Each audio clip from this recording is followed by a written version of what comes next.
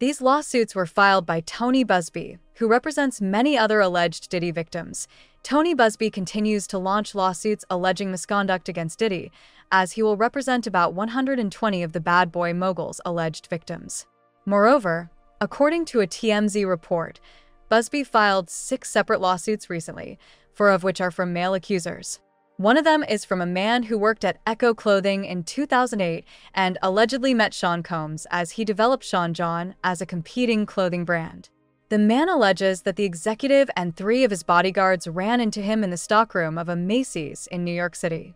He alleges that someone hit him in the back of his neck with their pistol, and that Combs said, "Suck my D***K, Echo," before orally assaulting him. Another man alleges that he worked as a security guard for Diddy's white party in 2006 and drank a cocktail spiked with GBH and/or ecstasy. Then, he alleges, the former Diageo partner forcibly took him to a van and sodomized him without consent. In another lawsuit filed by Tony Busby, a man alleged that he went to one of Combs' parties in 2021 and that he became disoriented due to a drink. He also alleged that the next thing he remembers is being paralyzed in a room where 3 men allegedly sexually assaulted him and sodomized him. The man allegedly distinctly recalled seeing a naked Puff standing over him.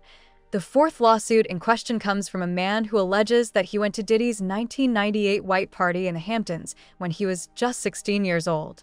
After allegedly taking a photo together, the man alleges that Puffy took him to a private area to tell him to take his pants off to see his penis. "Don't you want to break into the business?"